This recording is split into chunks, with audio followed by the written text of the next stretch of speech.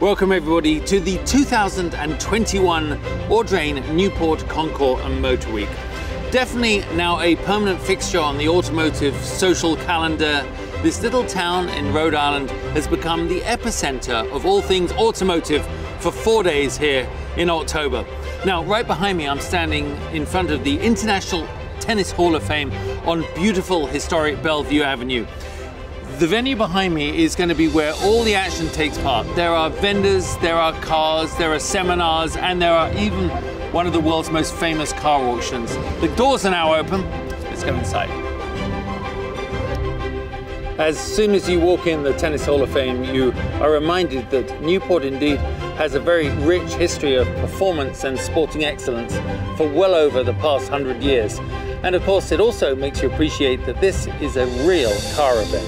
Race cars, supercars, but there's so much more to see.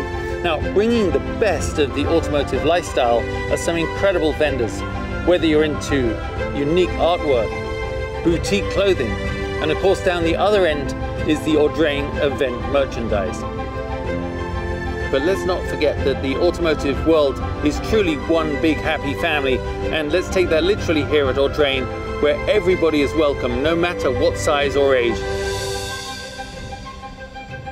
Bringing the exciting world of Formula One to Newport is McLaren with a mouth-watering display, the latest in their road cars combined with the best of their Formula One cars. And when you've had enough of the action outside, head inside to Bonhams, where one of the world's most famous auction houses has some incredible cars lined up, all of which will hit the block this weekend.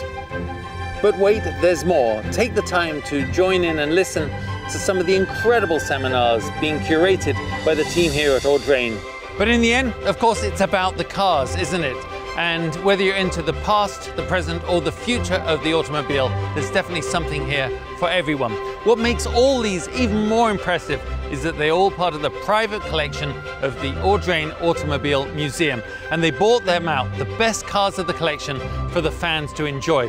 Now, whether you're into the classic Diablo, which was extraordinary for every boy looking at a poster on the bedroom wall, or a Type 57 Bugatti, which I actually got to drive 2 years ago, every one of them tells a story. And of course, when you're walking through a car collection, you're looking for variety and choice. And I think that's what they've nailed here. They have hot rods, they have the best of Americana, they have micro cars, and they even have a huge Hummer thrown in. Well, there's a little bit, as I said, for everybody. But remember, guys, this is just the start of Motor Week.